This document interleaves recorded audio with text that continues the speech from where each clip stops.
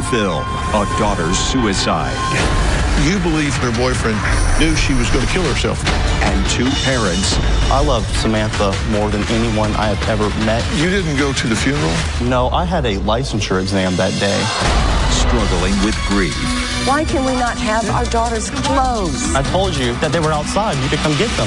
What did her boyfriend know? You were with a woman the night Samantha died. Did you go home with that girgirl? I did. Did you wake up and make out with that girl?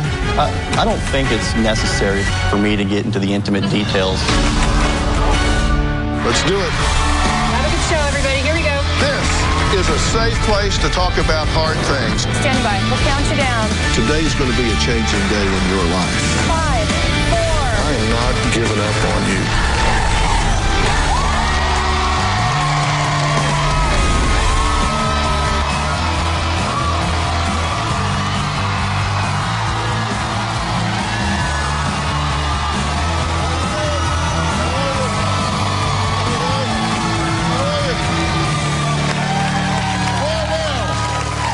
Samantha and Jonathan were college sweethearts, and Samantha majored in business, and Jonathan had just entered his second year at a prestigious law school.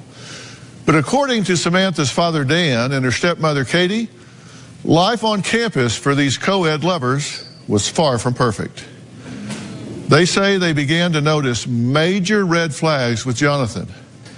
They claim just weeks into the relationship, he began isolating Samantha from her family and friends, installing GPS on her phone and monitoring her every conversation.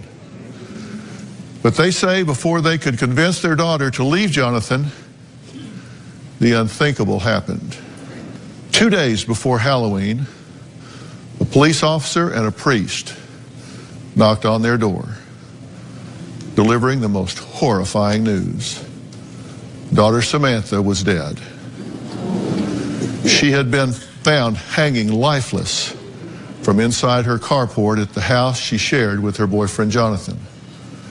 Police say her cold and lifeless body had hung for hours, shockingly mistaken as a lifelike Halloween decoration. Now, the police have ruled Samantha's death a suicide, but Katie and Dan insist that Jonathan is responsible for her death. Take a look. Without a doubt, Jonathan is responsible for Samantha's death. Jonathan is a narcissist and a sociopath. My daughter would still be alive if she had never met him. Before Jonathan, Samantha knew who she was and what she wanted.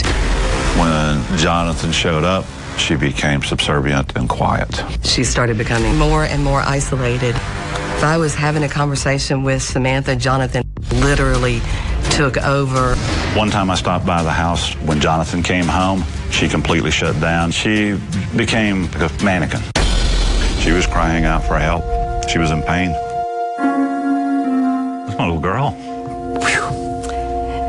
After Samantha died, we were able to get into her Facebook.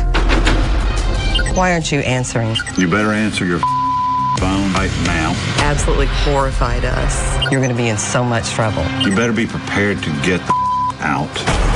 He was trying to control her. Jonathan had all these rules. If she broke them, she paid some sort of penalty. She was supposed to have her GPS on at all times. Every 15 to 20 seconds, he would be messenger, where are you?